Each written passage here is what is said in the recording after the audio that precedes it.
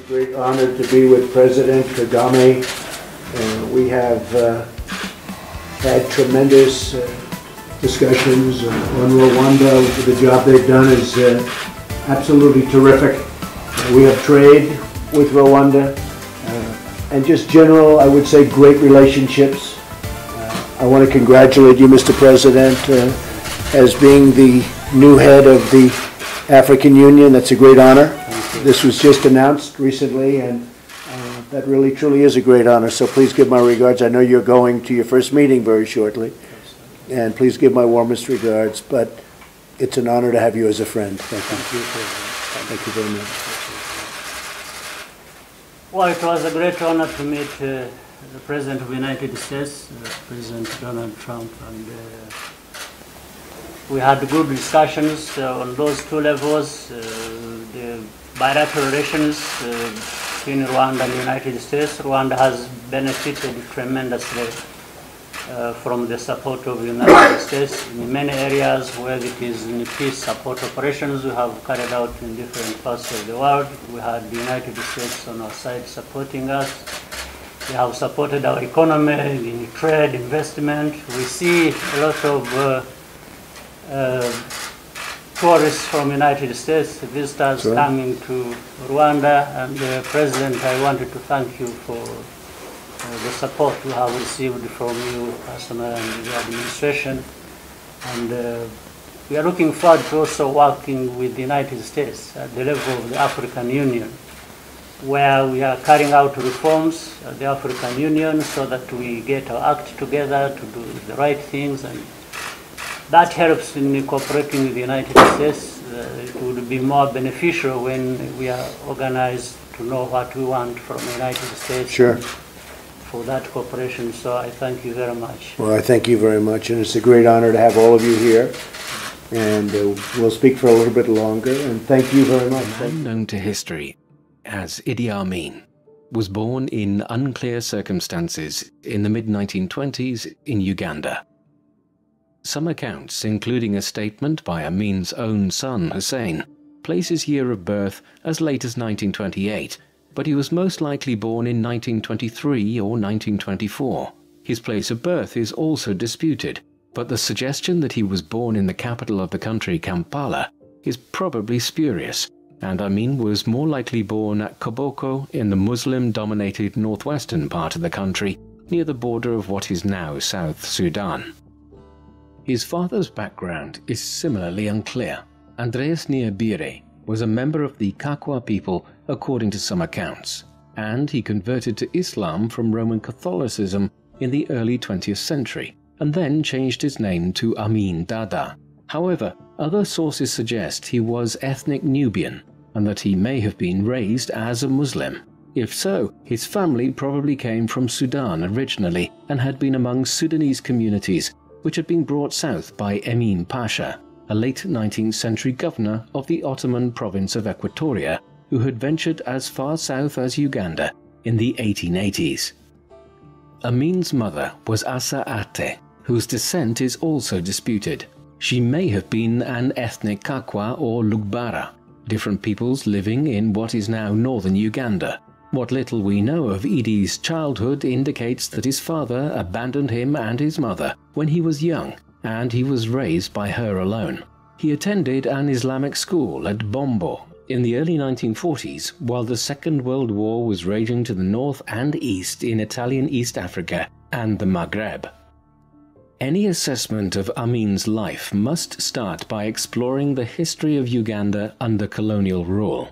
Like many other parts of sub-Saharan Africa, Uganda was a country which had been contrived more from the imaginations of its colonial rulers than one which had an ethnic or religious coherence to it. The region which the country covers today was inhabited by different peoples in the pre-colonial period, the largest being the Bagandans, who ruled a large swathe of the country in the south of modern-day Uganda, including the region around the capital of Kampala. However, the area also contained many Nilotic peoples in the north and east, such as the Kakwa and Lugbara, and in the northwest there was a substantial Sudanese population.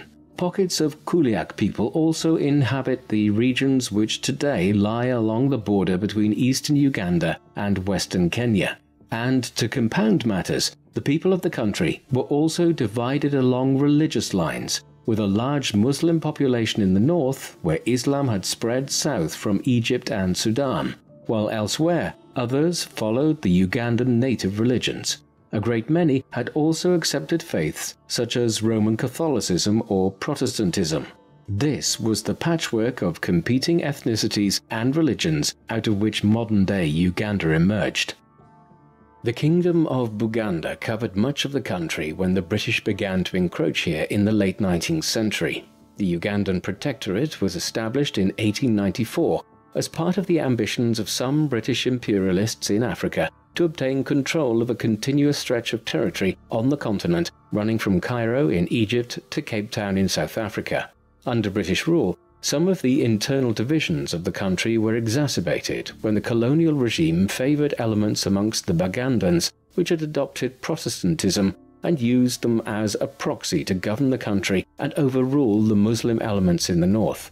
Colonial rule was exploitative, but also brought benefits in the shape of the beginnings of a modern infrastructure and economy, notably in the production of cash crops such as sugar and cotton, whilst literacy levels also increased considerably in the first half of the 20th century. Another important development was the creation of a Ugandan military under the British, when the colonial regime began training and arming native Ugandans in the early 20th century. A process which accelerated prior to and during the First World War as a means of striking at Germany's colonial possessions in East Africa. One of these native units was the King's African Rifles, through service in which Amin would emerge as a force in Uganda in the 1960s. In 1946, when he was probably about 22 or 23 years of age, Idi Amin enlisted in the King's African Rifles, or the KAR, in Uganda. Later claims that he had joined the British Army during the Second World War and had fought on the Burma front against the Japanese were fabrications largely created by Amin himself. He rose quickly in the KAR. He was popular among the British officers and made a strong impression with his athletic abilities and his work as a soldier. Accordingly, he was promoted as quickly as was possible for an individual of African descent at the time within the ranks of the KAR. And by the late 1940s, he was stationed in neighbouring Kenya, where there had been greater agitation against British colonial rule than in his native Uganda. As a result, Amin was here in 1952 when the Kenya Land and Freedom Army, also known as the Mau Mau, began a revolt against British rule, which would drag on for the remainder of the 1950s. Amin served with distinction during this campaign in Kenya, though he would later try to downplay his involvement in a war which was designed to defend British imperial rule. He was promoted too, first to the rank of corporal in 1952 and sergeant the year after. Throughout the 1950s, Amin continued to meet with some success. Ian Graham, Amin's commanding officer in the KAR, and a man who later wrote a memoir on his relationship with Uganda and the future dictator, subsequently claimed that Amin was one of the best soldiers and mid-ranking officers he ever commanded, and other officers agreed with this assessment. It was also during these years that he was sent to Europe for additional military training and found himself stationed in Stirling in Scotland for some time. This was the beginning of an affinity for the country which, as we will see, led to Amin toying with the notion that he could become King of Scotland in later years. Having returned to Africa, he was given the title of Effendi, or Afande in Swahili, in the KAR in 1959. This made him a Class II warrant officer, and was the highest rank which an African could rise to within the British Armed Forces in East Africa. But there were also indications of the trouble which lay ahead with Amin. In late 1961 and early 1962, the KAR were called on to intervene in widespread cattle raiding which was occurring on the border between Uganda and Kenya. During this, Amin commanded his platoon to massacre scores of villagers. He only escaped being court-martialed for this civilian atrocity because Uganda was on the brink of gaining independence from Britain, and the colonial governor, Sir Frederick Crawford, did not want a scandal emerging surrounding one of only 2 native Ugandans who were commissioned officers in the colonial army there. As Amin was rising within the ranks of the colonial British Army, great change was sweeping across Africa.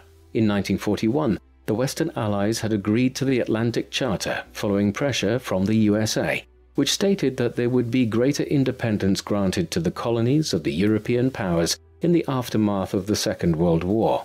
This, combined with an inability to preserve their empires following the war, ensured that a great many nations in Africa would attain independence in the middle of the 20th century. In 1945, the vast majority of the continent was held either by France in the north and northwest, or by Britain in the south and east of the continent. In the central regions, Belgium had a huge territory in the Congo, while Portugal had 2 large blocks around Mozambique and Angola, whereas Italy had held most of the Horn of Africa and Libya. Little happened in the immediate aftermath of the war to grant independence to these extensive colonies, but by the 1950s the pressure to do so had become too great. As a result, in 1956, Morocco and Tunisia gained independence from France, and the process accelerated quickly thereafter. 1960 in particular saw Cameroon, Senegal, Togo, Mali, Benin, Niger, the Ivory Coast, Burkina Faso, Chad, and Madagascar all gained their independence from France at roughly the same time that Belgium relinquished control of its colonies and created the countries of the Congo, Burundi, and Rwanda. Britain had relinquished control of Ghana in 1957 and followed with Nigeria in 1961. The process of decolonization in East Africa occurred a few years later than in parts of Northwest Africa. The manner in which it came about in Uganda and adjoining regions also differed considerably from other countries further to the northwest. In many of these other countries, political groups had emerged of pro-independence indigenous peoples who had often been educated in London or Paris and then returned to their homelands determined to achieve self-rule. In Uganda there were some calls for independence, but little by way of a coherent political movement or political parties to speak of by the late 1950s. Accordingly, there was not a mature political environment into which power could devolve when independence was finally declared on the 9th of October 1962, and the Republic of Uganda came into existence.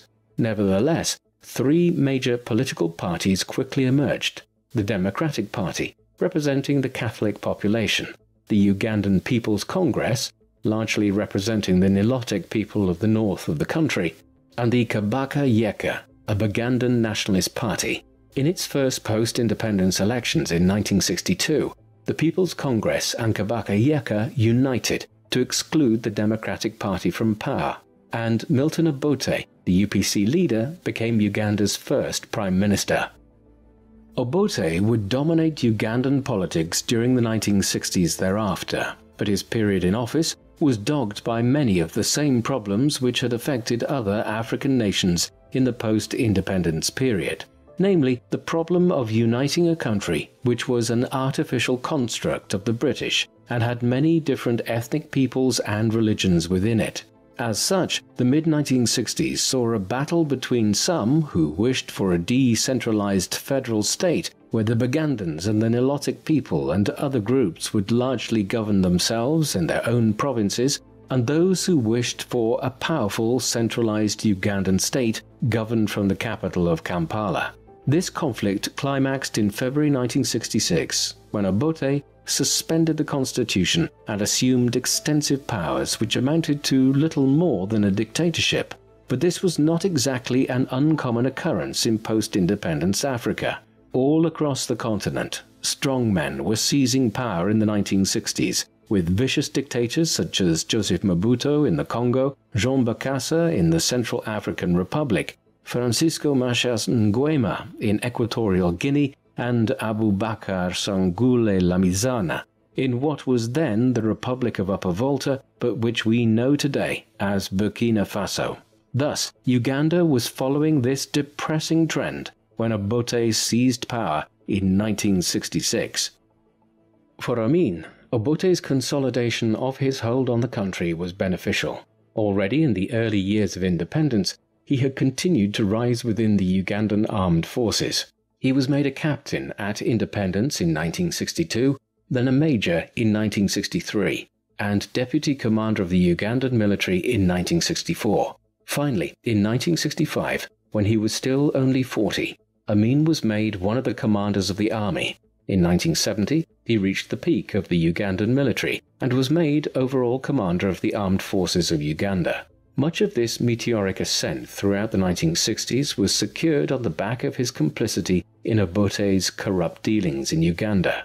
With the rise of the dictators across much of Africa during the period had come the emergence of kleptocratic states, where the dictators and their followers effectively asset-stripped the resources of their countries to become immensely wealthy themselves. In the mid-1960s, Amin was aiding Obote in a gold and ivory smuggling operation between the Congo and Uganda. Some of this activity was intended to facilitate the arming of separatists and rebels within the Congo, but much of the proceeds were also purloined into the pockets of Obote, Amin and their accomplices. Discovery of Obote and Amin's smuggling activities in 1966 was central to Obote's decision to seize absolute power in Uganda that same year. By the late 1960s then, Idi Amin was one of the most powerful individuals in Uganda. Obote's regime became increasingly oppressive as it went on, particularly so following an attempted assassination of the dictator in 1969, one which failed, but which saw a further crackdown on any political or military dissent across the country, and as Obote's enforcer, Amin was central to these measures. However, despite his close associations with Obote, it now seems clear that Amin was conspiring throughout the late 1960s to seize power himself, or at least to consolidate his hold over the military. In particular, he was hiring extensive numbers of troops from the Kakwa and Nubi areas of northern Uganda bordering on Sudan.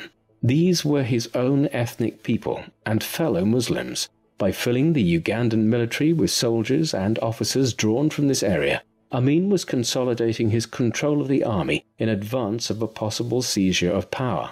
Moreover, Amin was probably courting the support of Britain and Israel for such a move.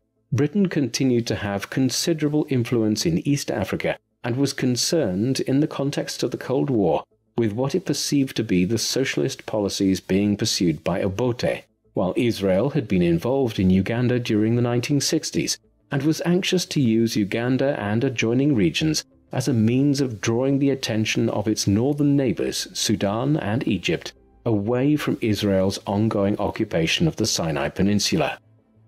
Eventually, Amin's machinations came to a head in the early 1970s. In October 1970, Obote, who was by now suspicious of Amin's intentions, removed the general from overall command of the Ugandan military and appointed himself to the role.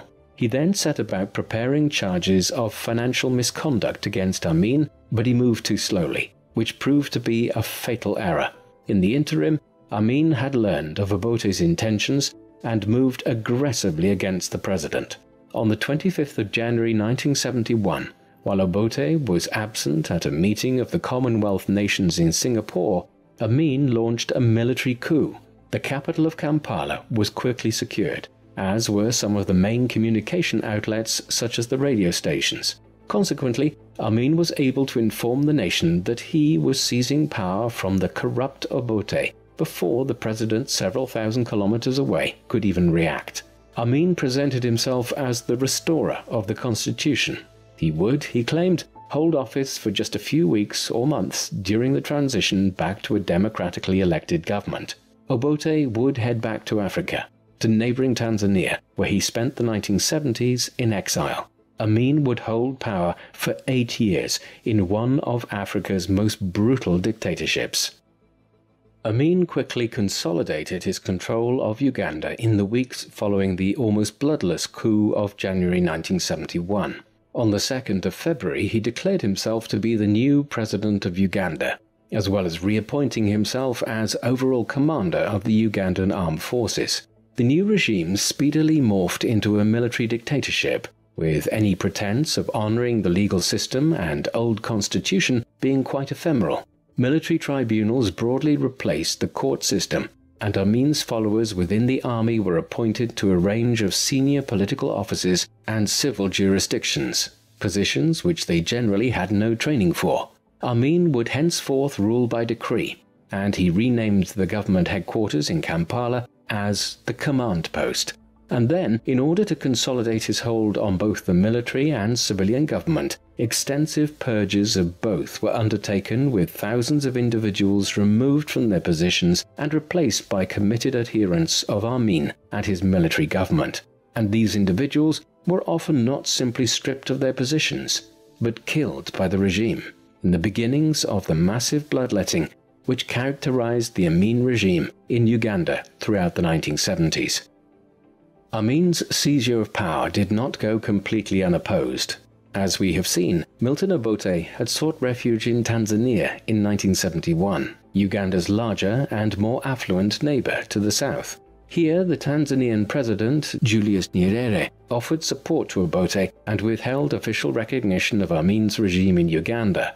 Moreover, in the weeks and months that followed, as many as 20,000 Ugandans fled south into Tanzania to find political asylum here. Those were soon conspiring on how to remove Amin from power and forming into bands of militarily trained guerrilla fighters. These forces included a young Yoweri Museveni, who would play a major role in Uganda's subsequent politics. Finally, in September 1972, elements amongst these Ugandan exiles moved into action. A strike force of some 1,500 fighters crossed over the northern border into Uganda with the goal of initiating a coup, similar to Amin's the previous year. Entebbe Airport outside Kampala would be seized. Then the capital would be secured along with the main radio stations, so that news of the coup could be broadcast to the nation. These plans, however, never came to fruition. The invasion was a fiasco and was quickly suppressed by Amin, who had advanced knowledge of it. Hundreds of the invaders were killed, and it was over within days. But it is a significant indicator of the role which Tanzania would play in future events.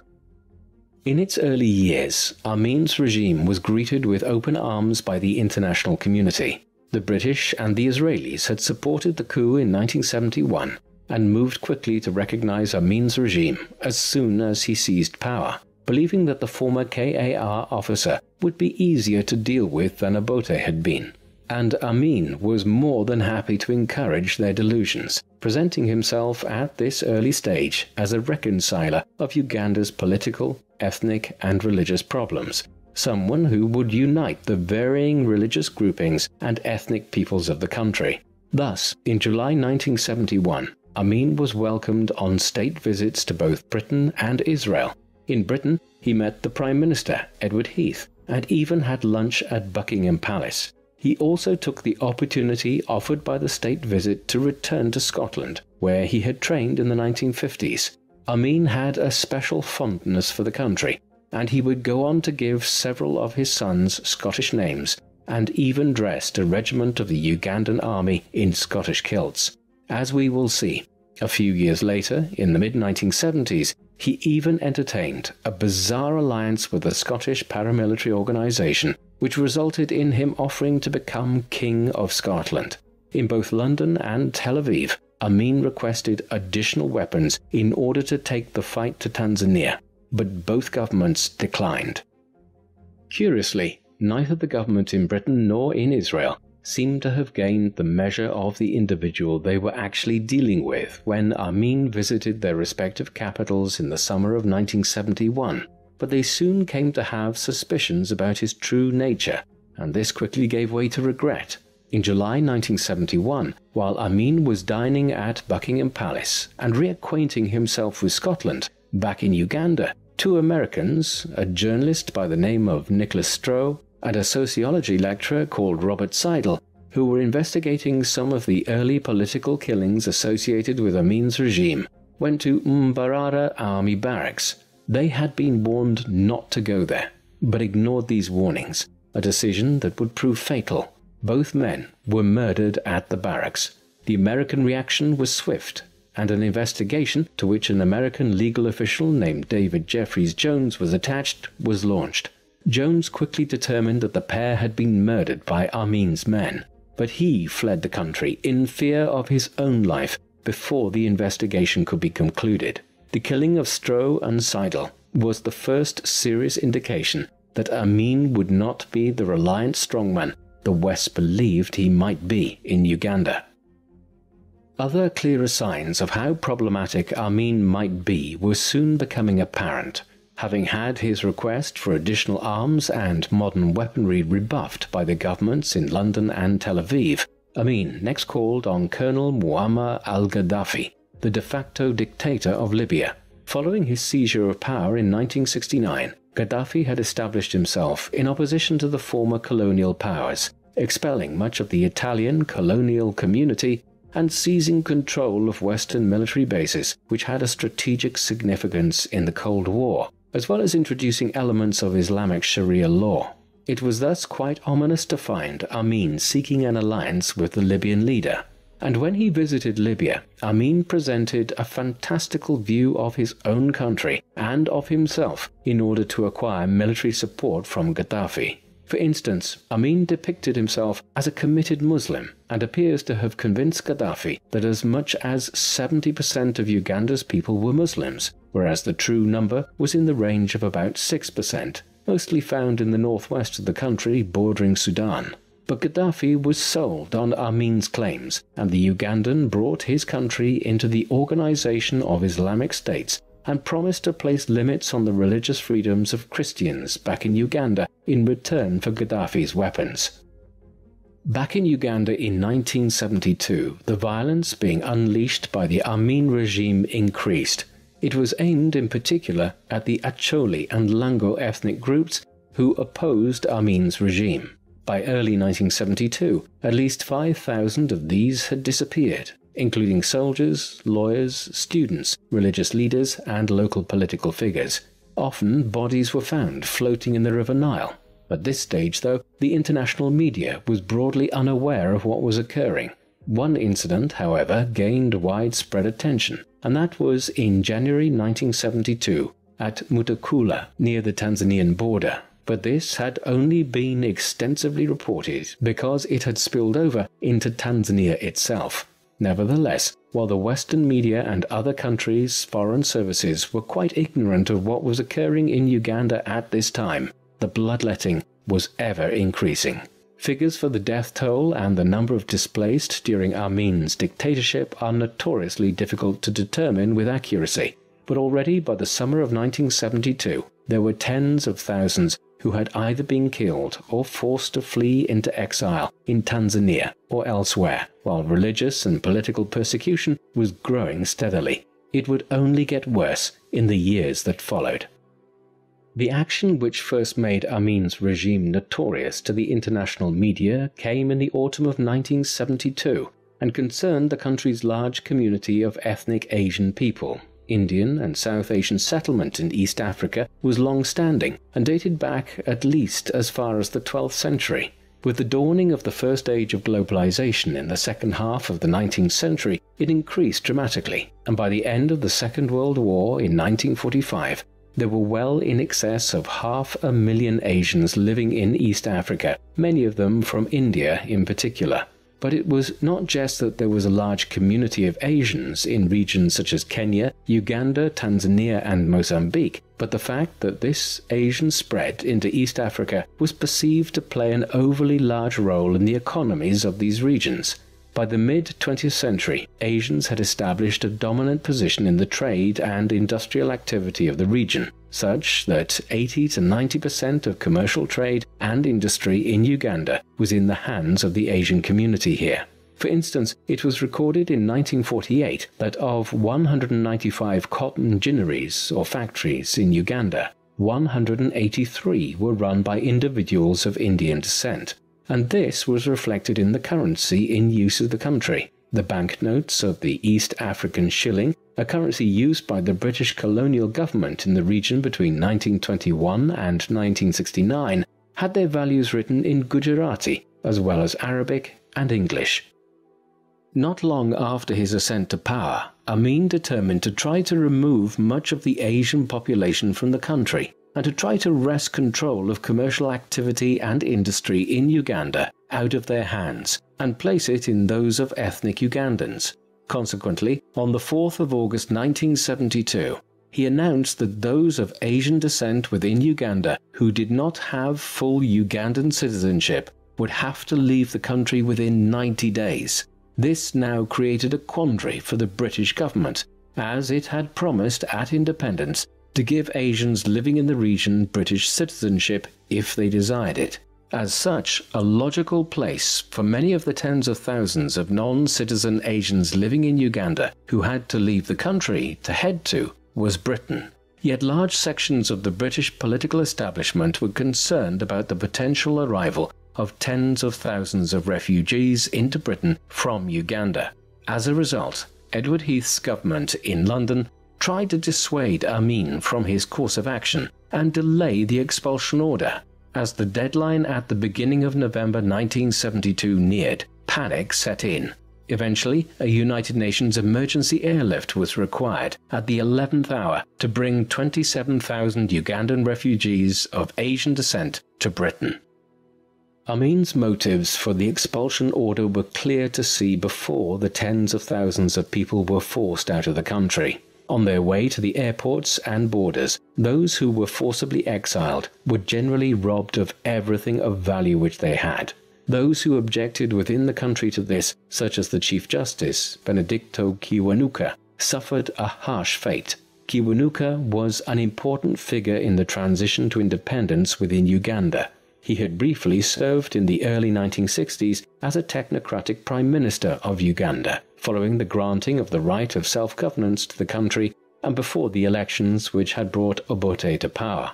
He had been imprisoned by Obote's government in 1969, but was released by Amin when he seized power in 1971. Originally, he tried to work with the new regime and was made Chief Justice of the country. But his criticism of Amin over the treatment of the Asian community and other issues saw him arrested in September 1972. He was executed on the 22nd of September by Amin's forces at Makindye military prison.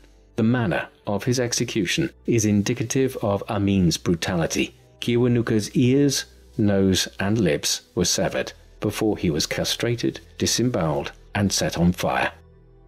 Another very significant aspect of the expulsion of the Asian community in 1972 was seen in the months and years that followed with the collapse of the Ugandan economy. The 50,000 to 60,000 Asian Ugandans who had been forced out of the country had controlled an extensive amount of the country's trade and industry. These businesses were now handed over to Amin's followers within the military.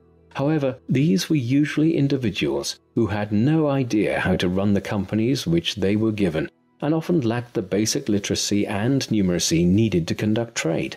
Farm machinery which was used for crop production eventually broke down and could not be fixed. Cotton gins which jammed or stopped working never re-entered use. And perhaps the most ironic sign of the total mismanagement of the economy was seen in the collapse of cement factories at Tororo and Fort Portal.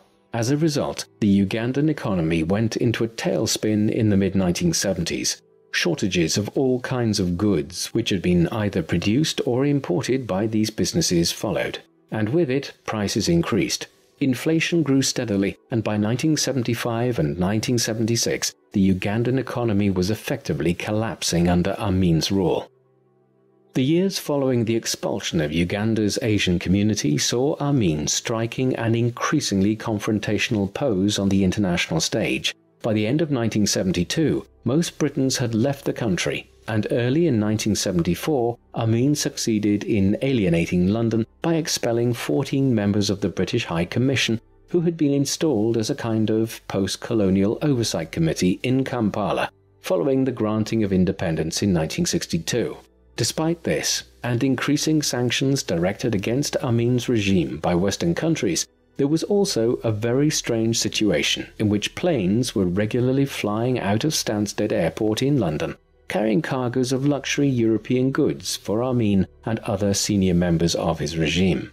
The so-called Whiskey Run operated outside of any trade sanctions which were meant to apply to Amin and his followers. And this was occurring at the same time that Amin was increasingly turning to Libya and the Soviet Union for assistance, while also denouncing continued Western support for the apartheid regime in South Africa and denouncing his other former ally, Israel, as a result of its involvement in the Arab-Israeli War of 1973. This diplomatic schism with the West came to a head in 1975 when Amin's regime hosted the summit of the Organization of African Unity in Kampala, with Amin serving as the summit's chairman. Here he essentially press-ganged several Britons into carrying him into a reception at the summit, while he publicly embarrassed the British Foreign Secretary James Callaghan, who had come to the summit specifically to intercede with Amin to release the British author Dennis Hills, who, in a recent book called The White Pumpkin, had referred to Amin as a village tyrant. Callaghan left believing all hope of cooperation with Amin was over, but Hills, who had been sentenced to death prior to Callaghan's intervention, was spared by the Ugandan government. Meanwhile, Amin continued to tie himself ever closer to the Soviet Union. By the end of 1975, the regime had received tens of millions of dollars in economic aid and military assistance from Moscow, while Amin had also dispatched several thousand Ugandan troops to Eastern Europe to receive modern military training. And for its part, the Soviet government was interested in courting Amin as a way of geographically offsetting British influence in Kenya and the perceived Chinese involvement in Tanzania. It was in the mid-1970s as well that Amin developed a connection with a paramilitary organization back in Scotland that has become the subject of books and even a film in recent years. At this time, the nascent Scottish National Liberation Army, a fringe paramilitary group in Scotland which had begun a low-level terrorist campaign in their home country involving posting letter bombs, contacted Amin, having clearly heard of his fondness for the country. Amin indicated some sympathy for their desire to acquire independence from Britain, even offering to become King of Scotland should they need him to step in and perform the role, a proposal which would make him the first ruler of Scotland independent of Britain in nearly 400 years. This bizarre suggestion, while an interesting indicator of Amin's increasingly unhinged state of mind, was simply a footnote to his tenure as Ugandan dictator, despite its subsequent notoriety as a result of a book and film starring Forrest Whitaker and James McAvoy. As all of this was happening on the international stage in the mid-1970s, the regime continued its brutal ways at home. Amin and his followers were openly favouring some religious and ethnic groups within Uganda and persecuting others. The dictator's own ethnic groups, the Kakwas and Nubis of the northern regions, were favoured, while the Bagandans, the predominant ethnic group in the south near Lake Victoria and around Kampala, were also courted. Similarly, the small Muslim minority were shown great preference as they shared a religion with Amin.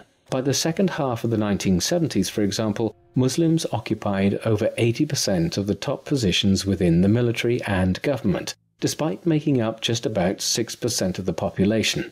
However, the state continued to effectively persecute some of the other religious groups and ethnic groups, most notably the Acholi and Langi of the northeastern and eastern parts of the country. Throughout the mid-1970s, tens of thousands of people from these groupings continued to be killed, demoted, attacked, imprisoned, or displaced from their lands and homes. And to achieve this level of oppression, Amin continued to expand the already sizable Ugandan army, making it effectively into a military aristocracy of his supporters who ruled the country. Amin was facilitated in this oppression through the work of the State Research Bureau, a secret police organization which had been set up shortly after he seized power. Its work, though, is largely associated with Robert or Bob Astles from the mid-1970s onwards. Astles was a legacy from the colonial era, a British soldier and official who had fought in the Second World War and then entered service in Africa. He eventually ended up in Uganda in 1949, and after spending the next 13 years there, he decided to remain after independence and worked for Obote's government. Although he was briefly imprisoned following Amin's seizure of power in 1971, he eventually wormed his way into the dictator's good graces and was appointed as head of the State Research Bureau in the mid-1970s. Under Astles, the bureau was charged with uncovering plots against Amin and the regime and was responsible for the disappearance of thousands of individuals who were suspected of various crimes. It was not an uncommon sight in the streets of Kampala and other Ugandan cities throughout these years to see individuals forced into the trunks of cars and driven off, often never to be seen again. Amin seems to have trusted Astles as he became increasingly deranged and paranoid in the mid-1970s, as one of the few individuals whom he knew wasn't trying to overthrow him. Amin's own behavior and lifestyle was changing in the 1970s as he became increasingly unpredictable. The dictator was a polygamist who married at least 6 women in the 1960s and 1970s. He divorced 3 of these in 1974, 2 of whom died under mysterious circumstances in the months that followed. Then he married a 19-year-old go-go dancer called Sarah Kiolaba in a vast £2 million wedding in the summer of 1975, at which the Palestinian leader Yasser Arafat acted as his best man. In total, he sired as many as 50 children, and perhaps many more through numerous concubines. Many of these were variously raised at palaces and luxury houses which Amin increasingly acquired across the country. Meanwhile, Amin, who had been athletic and a keen sportsman in his younger years, grew larger in size as he settled into his 50s. He was rabidly paranoid about conspiracies being launched against him, a not unjustifiable concern for an individual in his position. But this would often extend into bouts of sheer lunacy. Bob Astles later described being rung by members of the government who believed he acted as a moderating influence on Amin when he was, quote, out of control. An issue which seems to have become a major factor affecting his personality and his actions as ruler of Uganda was that he had contracted syphilis in his younger years and, by the 1970s, may have been suffering from partial dementia resulting from tertiary syphilis. This would perhaps explain some of the more bizarre behavior and the accusation of cannibalism which attached themselves to him towards the latter end of his dictatorship.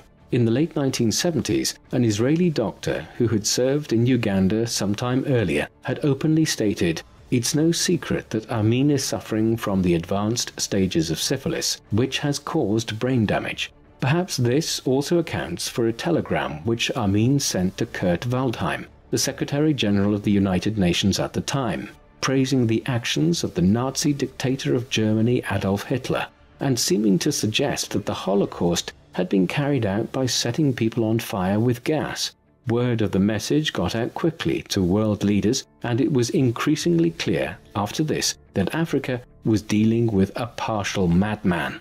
Meanwhile, the praise Amin heaped on German actions in the Second World War damaged his relations with the Soviet Union, one of his last remaining backers economically and militarily. This was all compounded in 1976 in one of the most infamous incidents associated with Amin and his regime. On the 27th of June that summer, an Air France plane was hijacked on its way from Tel Aviv to Paris via Athens. It was diverted to Entebbe Airport outside Kampala, and it soon became clear to the international media that Amin was in league with the Palestinian terrorists and members of the West German urban guerrilla movement, the Revolutionäre Zellen, which had orchestrated the hijacking. In the hours that followed, the non-Jewish passengers were released from the plane, and demands were now issued that dozens of Palestinian political prisoners being held in Israel were to be released. Otherwise, starting on the 1st of July, the kidnappers would begin executing the Jewish hostages. However, what followed was an incredible rescue operation when Israeli commanders flew from Israel to Uganda, refueling in Nairobi and neighboring Kenya to free the hostages. The airport at Entebbe had been built by Israeli contractors years earlier, and they knew the exact layout. Consequently, on the night of the 4th of July, approximately 100 Israeli commandos managed to land in a surprise attack, freed nearly every single hostage, blew up most of the Ugandan Air Force's fighter planes which were stationed at Entebbe, and took off again out of Uganda. in a mission that lasted just 90 minutes. Amin was bewildered and enraged by what had happened when he awoke the next morning. Amin's role in facilitating the Palestinian hijacking of the Air France flight in the summer of 1976 was just one of the increasingly incendiary activities he was engaging in on the international stage in the second half of the 1970s.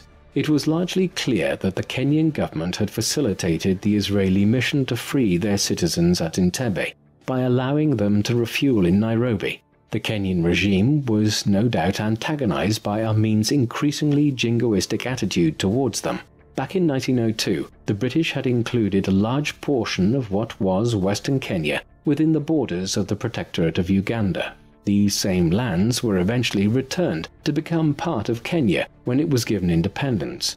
But in the mid-1970s, Amin began pressing a largely baseless claim that this part of Western Kenya was actually Ugandan land, or part of a greater Uganda, and this would no doubt have encouraged the government in Nairobi to facilitate the Israeli rescue mission in July 1976. But it did have implications, as in the weeks following the Air France episode, Amin had hundreds or perhaps even thousands of ethnic Kenyans who were living in Uganda killed in reprisals.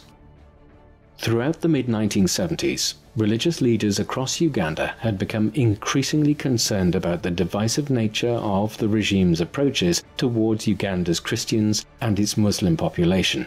Amin had deliberately courted the Muslim population and oppressed some of the Christian churches. The Archbishop of the Church of Uganda, Janini Luwum, had been especially vocal about the need to cool religious tensions, and late in 1976 he chaired a conference of Anglican, Catholic and Muslim leaders.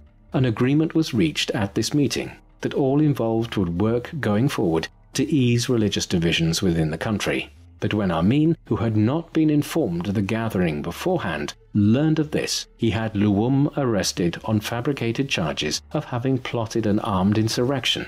Then, on the 17th of February 1977, Luwum was effectively paraded before the international media.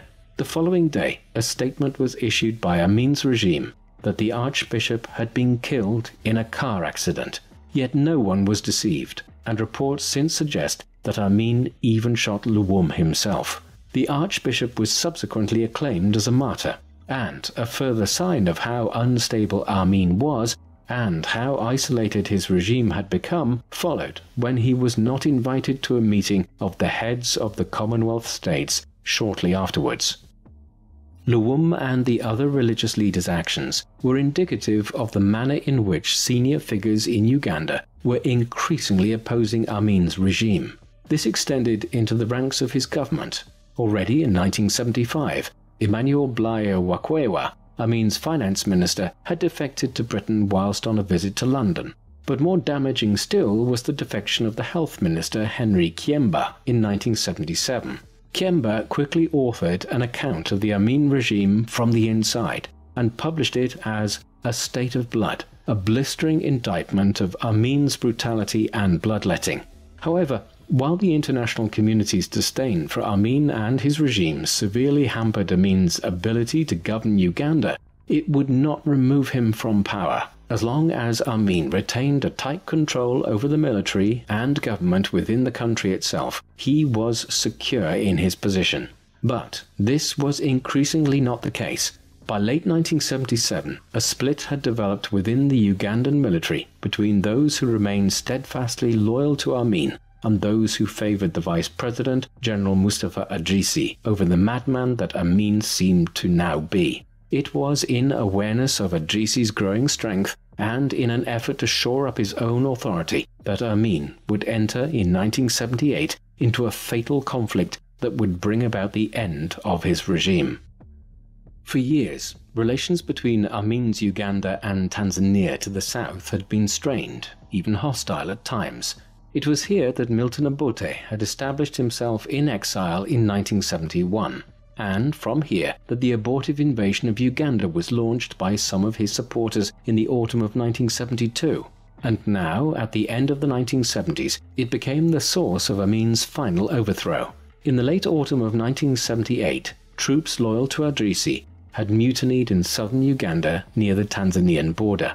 When some fighting broke out here, Amin elected to effectively turn the engagement into a war with Tanzania, one which would shore up his support within Uganda and allow him to consolidate his control of the country.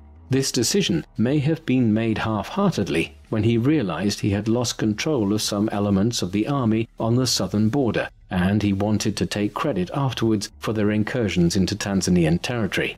In any event, the initial stages of the Uganda-Tanzania War went well for Amin. In the early winter, Ugandan forces entered in large numbers into northern Tanzania and occupied the region in such a way that, as 1978 was coming to an end, Amin was able to announce that he intended to annex the Kagera region of northern Tanzania. However, the situation would all change very quickly in 1979. In January 1979, the Tanzanian President Julius Nyerere began mobilizing the Tanzanian People's Defense Force with the goal of striking back north against Amin's armies. They were joined by a large contingent of Ugandans who were opposed to the Amin regime and who had been living in exile in Tanzania. As they moved north, Amin's forces started falling away in places and being defeated in others. Some units fled over the western border into the Congo. Gradually, the main bulk was forced back towards Kampala as winter gave way to the spring of 1979. Amin was now desperately seeking foreign aid, but despite appealing to Saudi Arabia and Saddam Hussein's Iraq, he only received minimal support from Gaddafi in Libya and the Palestinian Liberation Organization. The decisive engagement of the war finally occurred at the Battle of Lukaya, southwest of Kampala, on the 10th and 11th of March. Here, a force of 2,000 Ugandan troops and 1,000 Libyans, supported by 18 tanks, were overrun by a joint Tanzanian and Ugandan exile army, one which had little tank support, but far superior infantry numbers.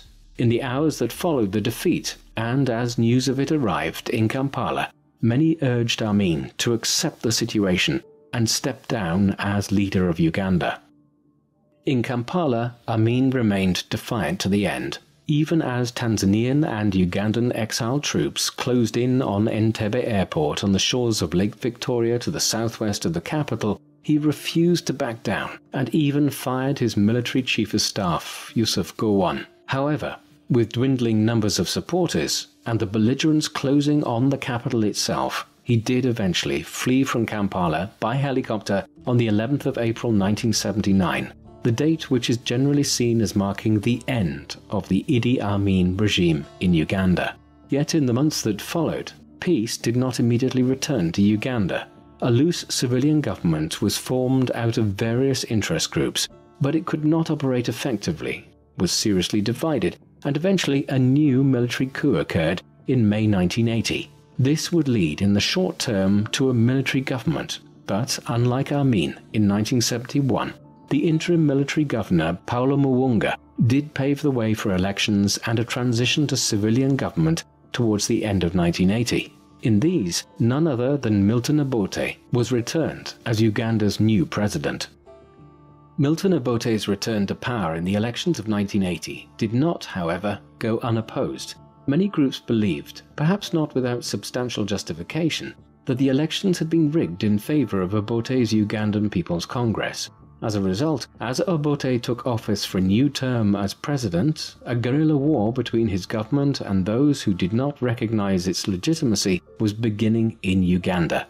The so-called Ugandan Bush War would drag on for over 5 years between Obote's government and the guerrillas led by Yoweri Museveni. Eventually, as Museveni and his followers got the upper hand, Obote fled from Uganda in 1985. Then, in January 1986, the guerrilla fighters entered Kampala, and Museveni, who had first fled to Tanzania back in 1971 as a young man in his 20s, became the new president of Uganda. The coming of Museveni and his national resistance movement to power in Kampala was not a new dawn for Uganda. Museveni has never left office and is one of the world's longest-serving heads of state, having recently been re-elected in January 2021. And Ugandan politics has been dogged ever since by human rights abuses and persecution of minorities. The Ugandan Bush War, though, was played out in the 1980s and would not involve Idi Amin. The bloodshed he was responsible for was largely confined to the 1970s. It is difficult to get an accurate idea of exactly how many deaths Amin's regime was actually responsible for, the result of Uganda having an ill-defined population level at the time, making it difficult to assess the number of deaths from censuses and other statistical data, and also the fact that, by their very nature, the killings and disappearances which claimed the lives of tens of thousands of people were not recorded officially. In addition, it is often difficult to decide what to count. Many thousands died in Uganda, for instance, during these years, not as a result of a government directive, but indirectly as a result of Amin's creation of a military state in which senior members of the army could murder people with impunity. Equally, the mishandling of the economy added to the death toll, but again in indirect ways. However, these limitations aside, it is generally accepted today, based on claims made by Amnesty International, that Amin's regime killed at least 300,000 people between 1971 and 1979, though some evidence from census records suggest a population decline of somewhere between 420,000 and 800,000. While a precise figure may not be possible, what is undoubted is that Amin's regime created immense hardship for the people of Uganda throughout the 1970s, and it was one of the most brutal dictatorships the continent saw during the period. Following the flight from Kampala, Amin did not immediately leave Uganda. For a few weeks, he was at large in the east of the country and even attempted to set up an opposition government with its capital in the city of Jinja on Lake Victoria. He quickly faced up to the reality, though, and left the country entirely, heading first to Libya, where his old ally Gaddafi gave him temporary refuge. However, in 1980, he headed further east and settled in Jeddah, in Saudi Arabia, where he was given official sanctuary by the government. Shortly after his arrival there, he gave his first post-rule interview, in which he defended his reign as ruler of Uganda and claimed that many in his homeland wished for him to be restored to power. Despite such assertions, Amin would never return to power or play a further major role in political life, though he attempted to return to Uganda in 1989, when he flew to Zaire, where a major war had broken out with implications for several neighboring countries, including Uganda. Here, Amin had hoped to use the disorder as a means of building up a support base for his return to Uganda, which had been plunged into fresh disorder itself in the late 1980s. It was an abortive mission, and within months Amin was back in Saudi Arabia, where a reluctant Saudi government had been coerced by the United States and others into accepting Amin back again. Amin lived out the remainder of his life in Saudi Arabia without trying to intervene again in Uganda. He was also firmly warned not to give television interviews or speak to the press, and he stayed relatively close to his villa in Jeddah. His later years involved a cycle of sports events, gym sessions, and massage parlors, while he was often seen taking his Range Rover or Chevrolet Caprice out for shopping trips and visits to the airport, where Amin regularly had to clear parcels of goods from Uganda through customs. The airplanes full of luxury goods on the whiskey runs from Stansted Airport to Kampala in the 1970s had been succeeded by parcels of cassava and other East African foods arriving into Jeddah in the 1990s.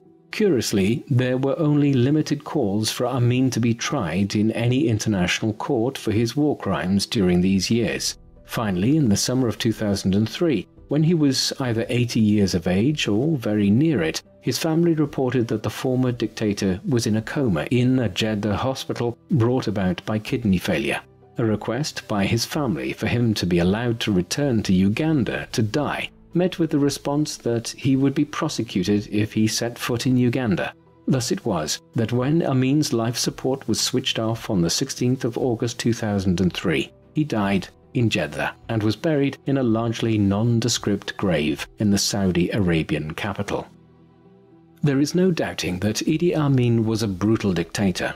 His regime introduced extensive political oppression right from its very inception and exacerbated religious and ethnic divisions within Uganda as a way of dividing its people and ruling over them. Rather than trying to unite the various groupings of Ugandan society together, to make a strong Uganda in the post-independence period, headed by an increasingly unstable individual, one who was possibly suffering from a type of syphilis-induced dementia, and who had always been an immoral, excessively violent individual. The regime oppressed large sections of its people throughout the 1970s. It is unclear exactly how many deaths the regime was directly responsible for, but a cautious estimate would suggest at least 300,000 people, while abject mishandling of the economy further impoverished millions more. Then, as his administration grew increasingly unpopular, even amongst the groupings Amin had tried to explicitly cultivate as his allies, the dictator turned to trying to initiate regional wars with Uganda's neighbors in order to shore up his support back home. This policy backfired, though, and war with Tanzania in 1978 quickly led to Amin being deposed and exiled the following year, bringing to an end the 8-year reign of one of Africa's more brutal dictators.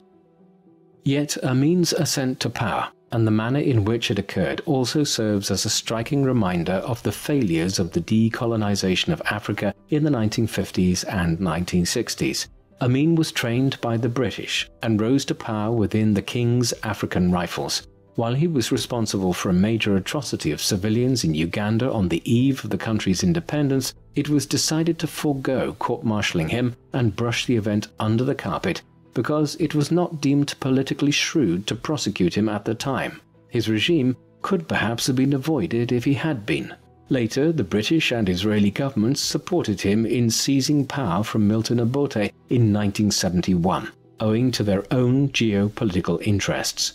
Narrow, self-serving concerns, such as these, saw countries on both sides of the Cold War facilitating the rise and maintenance of dictators like Amin and Joseph Mobutu in the neighboring Congo or Zaire through the post-independent period in Africa. And yet, those who facilitated Amin's rise in 1971 cannot have known what would ensue. Between 1971 and 1979, an increasingly unhinged dictator and his followers were responsible for killing hundreds of thousands of Ugandans, displacing many more, and destabilizing the entire East African region. The pity of it all is that having fallen from power in 1979, Amin was able to live freely in exile and was never indicted in an international court. What do you think of Idi Amin? Was he perhaps the most vicious of the continent's dictators in the age of oppressive regimes, which followed independence in the 1960s and 1970s? Please let us know in the comment section.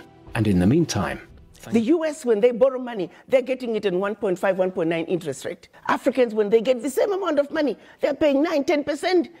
The people who don't need a break, they get a break. The ones who need a break, they don't get a break. The sheer survival of the World Bank, IMF, is based on the fact that African countries and many other developing countries do not succeed. Their success is based on our failure. That has to change. And guess who can make that change? We, the children of Africa, we, the Africans, are the ones who have to say, we know your game now. Enough is enough. We're not playing it anymore. And this is where the diaspora come in. There are more Ghanaian doctors in New York City than in the entire country of Ghana. There are more Nigerian doctors in LA than in the entire country of Nigeria. So let's be serious here. What Africa needs is capacity, capacity, capacity. And that capacity is in the diaspora. So it behooves us to bring the diaspora together. Let them understand what is really going on in our Africa. Diaspora are not going home. Diaspora are angry about Africa because they are not understanding the root cause of why Africa is where it is today. They think getting rid of a president will take care of the problem. Far from it. That president is just going to be replaced by another one who is going to equally suffer from the same difficult environment to work in. So let's look at an Africa that must be free to take care of herself, an Africa that's free from exploitation from outsiders. The multinationals who are stealing from Africa every day in broad daylight. I use an example of the DRC. If you ever fly very low over the DRC, you'll see tarmacs in the jungle. You'll see 747s flying into DRC, picking up minerals and flying right out. The same multinationals are responsible for arming young people and giving them MK-16s. Because why? Their satellites in the skies are telling them where that village is. There are lots of diamonds. So what do? Arm young people. drag them up and send them to go chop off a few heads. The rest of the village runs away, so they come behind and do their illegal mining. We black people must understand what is really going on, because what we are shown instead is, oh, look at those Africans killing each other. There are some serious games that have been played in Africa for far too long. And once we understand that, we can strategize as to how we can begin to bring the difference and bring the change that Africa needs. And that change can only come if the African diaspora are united. And the Wakanda villages, as I call them, it is our organized way of saying, starting with one African diaspora center of excellence, it will be a new city, a developmental hub that we can then take from there. Every sector is developed. Take healthcare. How many doctors do we need in this region to take care of this many people? We pick up education, same thing. We pick up engineering. We pick up electricity. How many megawatts of power do we have in the region? How many do we need? Be it solar, be it wind, be it hydro, be it geothermal, be it nuclear. When you were singing, the masters of the field were coming. We Warrior boys are coming. The masters of the field are coming. We Warrior boys are coming. To win the race, we trust in God, we trust in God. To win the race, we trust in God. And that's for Opokuwari. Masters are coming. Masters are coming. Masters are coming to win the race. Oh, oh, oh, oh. Masters are coming. And then they will sing. Then we go more. Then we'll keep quiet. Then they will sing. When they tire, they will come in. Diplo Warriors. Diplo Warriors are winning again. We have to win the race and take the cup. We are the masters of the field and best athletes, famous to all and decent boys. How Diplo? Then they will start. I've been quiet. They will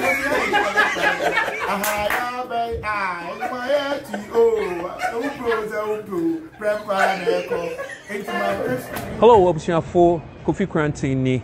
Nane.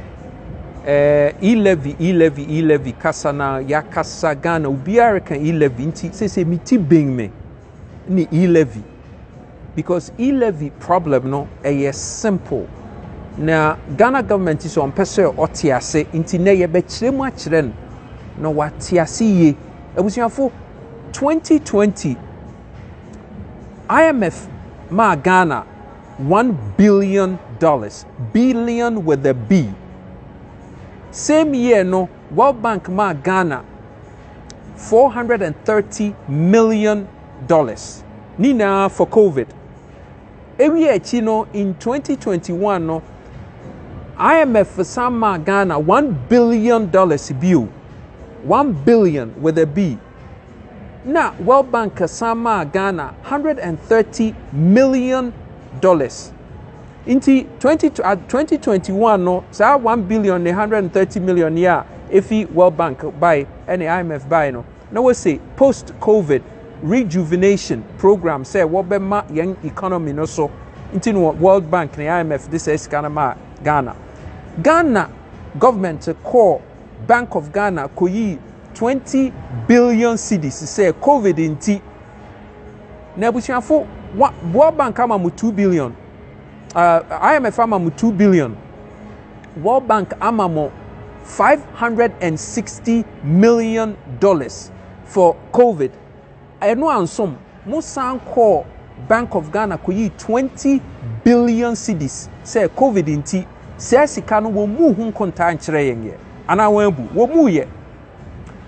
Baby a wo befa wo Ghana e-levy tax, wo ko ports a e-levy, wo ko airport, wo ko hotels, but they are to bribiara so Ghana. E-levy. Say sika na he na afa petrol e-levy. Uko union ma port e-levy. Say sika na he na afa na. Inti se ne government pese o kire yen say Ghana fu ebia ya adwene ne nya adwuma nti na ode sa e-levy ne reba. Yen so ye pese ye kire government say enye say ya adwene nya adwuma o ye hu na ekoso no ne ye jai ama no. If you say, what per se wunya e-levy, young ye responsible citizens, young per se ye stand by, yet Gina Hokeka, yet train fire who, or not okay, say responsible citizens, right? Into ye responsible citizens. Nanetine say, so what per se would free sika, not would ye bribia.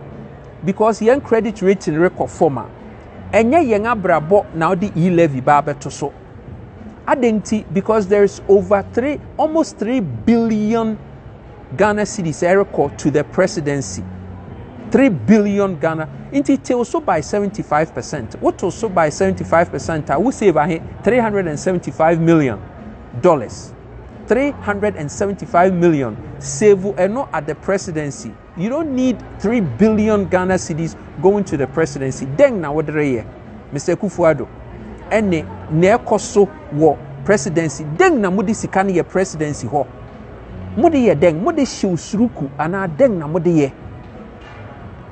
Legislature, Ghana legislatures, ye were 275 legislatures. Then na sa legislatures no woye magana. Say minimum ka say he Ghana fui ye betumi afa I install Watson IBM computer offering say Watson no artificial intelligence over 90% of young parliamentarians no ye betumi replace one with Watson computer be won adwuma na yen downscale aden ye here 275 parliamentarians out then woye magana. One liability to Ghanaians na year over 100,000 cedis every month per parliamentarian. 100,000 cedis. Kona kubun kuntana na he. Enuechi what judiciary? Judiciary he. America year 330 million people. 11 times the size of Ghana. Ghana year 30.8 million. America were 9 Supreme Court judges. Akufo-Addo ba na nsen Ghana near what 10 Supreme Court judges. Akufo-Addo appointed 8 aka ho. Inti say Ghana 30 a country of less than 31 million people no. Ye were 18 Supreme Court judges. Deng ne how yen 18. Deng na adan yen na just kronga wo wiase na Ghana na wonti ye hia Supreme Court judges. Deng ti ne wo Supreme Court judges. A country of less than 31 million. 18 Supreme Court judges. One Supreme Court judge biano liability ebro $150,000, 150,000 cedis a month.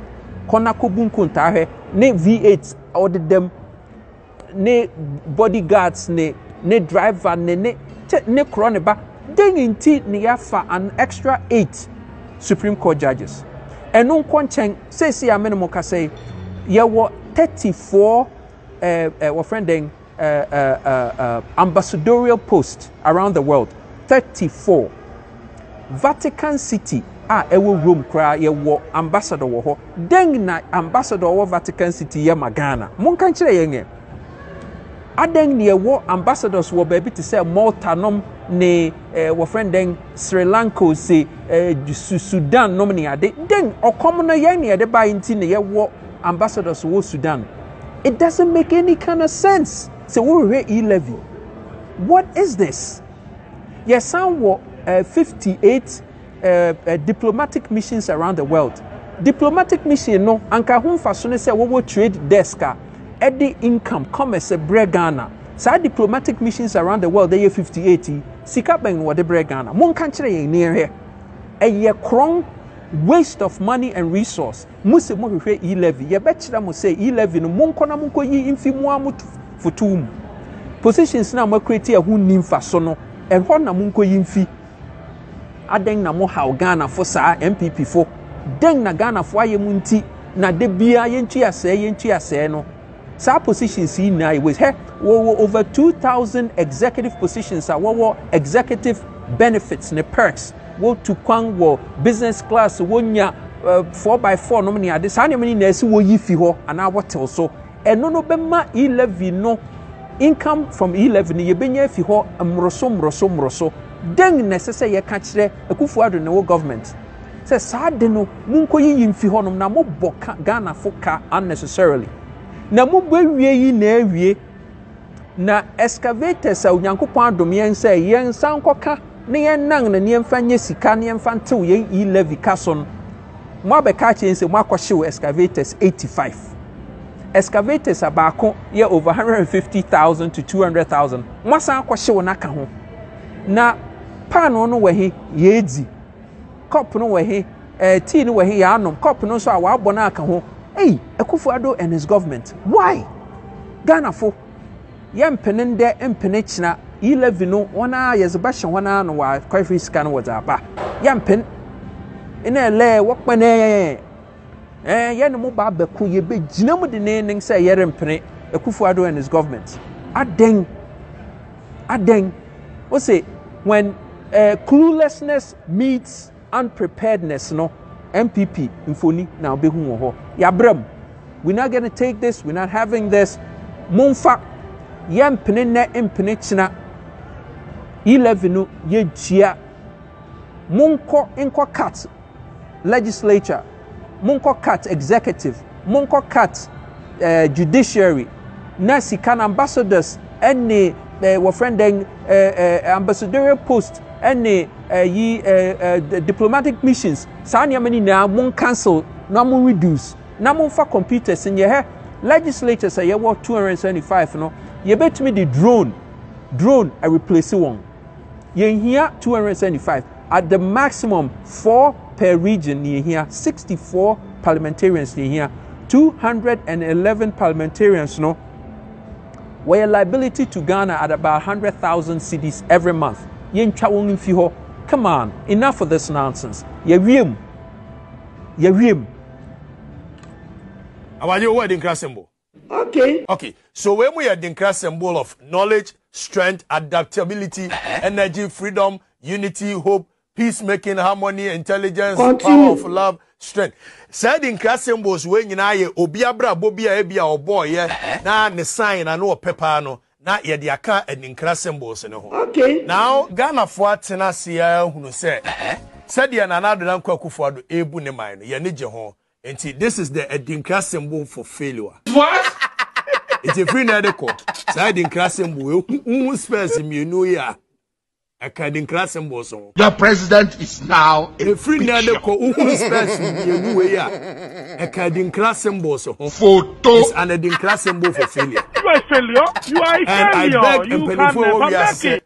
Yana nanoma motena see here Edinkra symbol. He say mummy amfa we nka ho. This photo Edinkra symbol for failure. Apostle, we hear of this. Now back to the studio. I'll tell Apostle about this. This is what you want to use your life for. Oh my God.